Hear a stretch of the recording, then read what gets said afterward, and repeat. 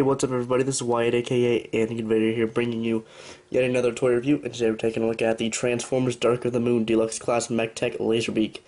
Laserbeak is part of the Wave 3 line, or Wave 3 series. Comes with Dark of the Moon Mudflap, Thundercracker, and what's the other one he comes with? Nitro Bumblebee, there we go. Before we get any further, I'm just going to say right now in the review, if you see this, please ignore it. I have a sprained wrist, so kind of have to go along with it. But I'm pumping these reviews out for you while I'm injured. Anyway, I also hit myself in the leg yesterday with a hammer, but that doesn't matter because I'm sitting down. But I walked to Target so I could buy this and review it. And, you know, things I do for you guys, the things I do. Laserbeak is what I do. And he has some piece of dust on him. Get off.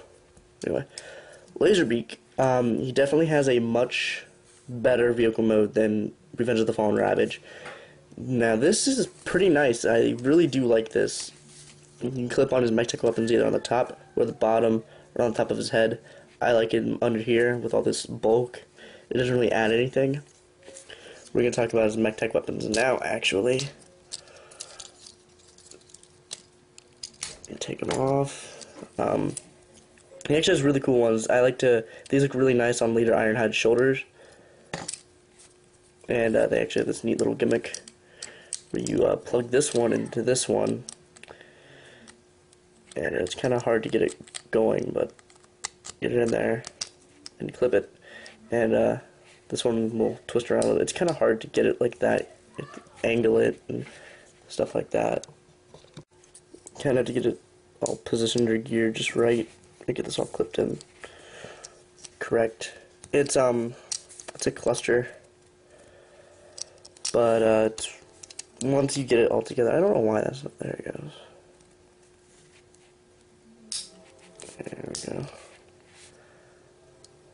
It's supposed to sit straight. You have to fiddle with it to get to do that, but it's like that's the thing they do. They don't count these gears as well as they should. Like, this should definitely be pushed in more, and they don't do their math or calculating with these gears as much as they should. But I guess the Mechtech gimmick is early, so I can't really complain. The thing is that I think this is the only Mechtech run. I'm pretty sure that this is not continuing in any other line, so one would think they'd have it pretty good.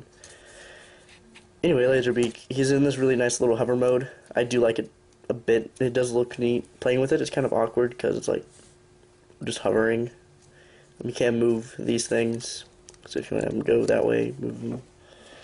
So that's kind of cool. He's fun, I guess. This little painted, like, battle paint right there, like a bird face with the cocker. This is definitely out of scale. It's a small deluxe, so yeah. Yeah, I'm actually going to get something to demonstrate it with. There we go, I got it. I'm just got it for later, so I don't have to worry about it later.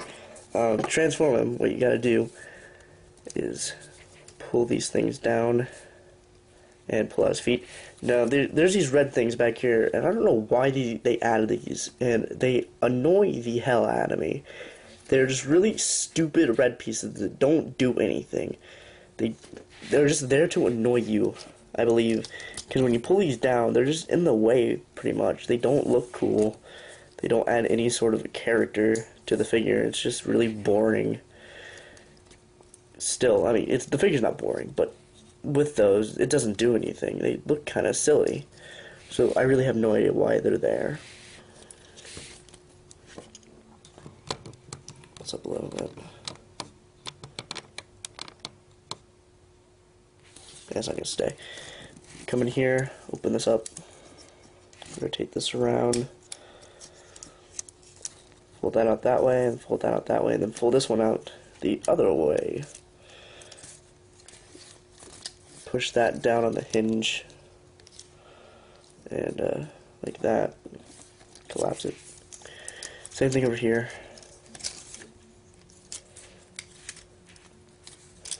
Collapse it.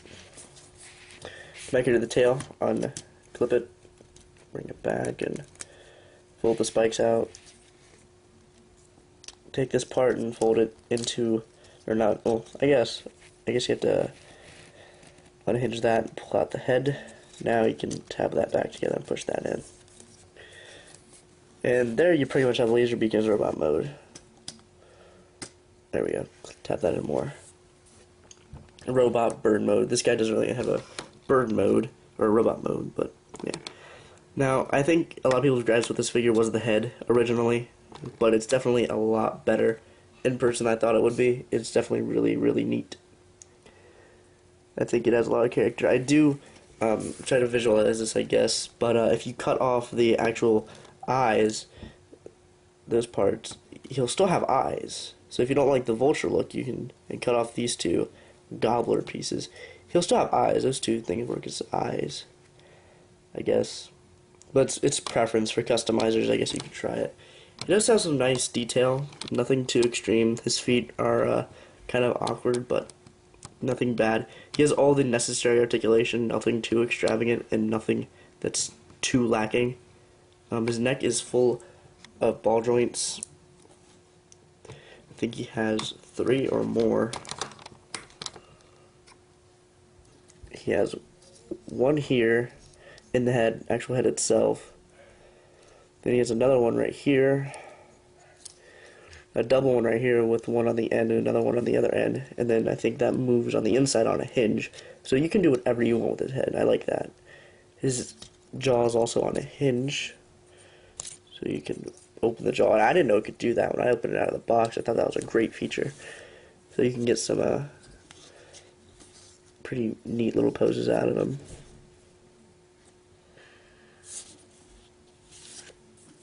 His tail's also pretty posable. So you do get some really cool poses out of him. I like that a lot. I don't know why I zoomed out on the face. His wings have this nice little paint detail where it's just kind of thrown on. I like that. Like debris or dust. Oh, you actually want to, you can, or you do, or whatever, fold out these two panels. And he has kind of like spikes on his spine, I guess. I don't know. He just adds to the robot mode, I guess. Not bad.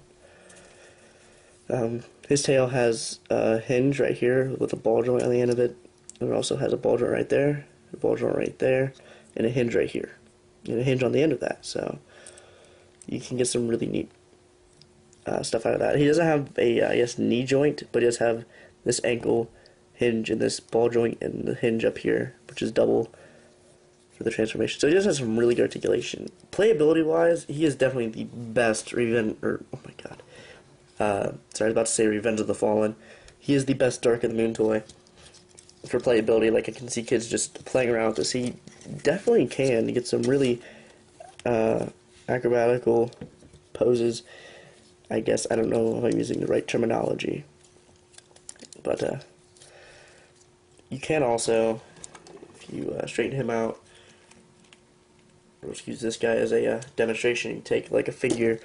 I noticed this. I don't know if they did this just for Laserbeak or it's just coincidence, but if you notice, all the Dark of the Moon Decepticons have Mechtech ports on their arms, on their forearms.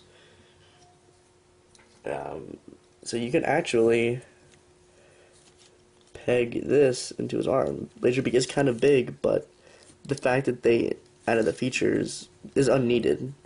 I don't know if these are really Mechtech ports, but they do fit the Mechtech hole. Kind of big. He works more with like Leader Starscream, but you can do that if you can get him balanced. I think Shockwave works better, but Shockwave was out of reach. So Laserbeak, he is really fun and really, really with-able. A lot of playability. Mechtech ports, he has 2 on top of the Vortex, oh my god. These things, turbines, whatever, 2 on the bottom, 2 on his feet. He has 1 on top of the cockpit and 1 on the bottom. So he has 8 Mechtech ports, and you can arm him up pretty good. So Laserbeak definitely does not disappoint. He is much more impressive than I thought he would be. Very, very fun toy. And I would definitely recommend him to anyone who thinks they might like him. He's very different, but he does the different in a very good way. Something Revenge of the Fallen toys didn't do that well.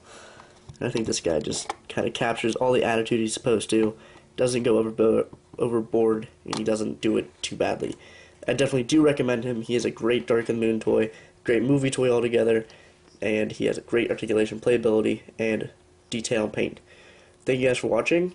I hope you guys enjoyed this review. I hope you like Laserbeak.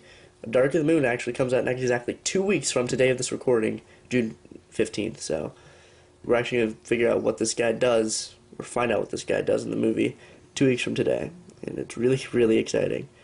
Thank you guys for watching, and comment, rate, subscribe if you liked the video, and I will catch you guys next time. Peace.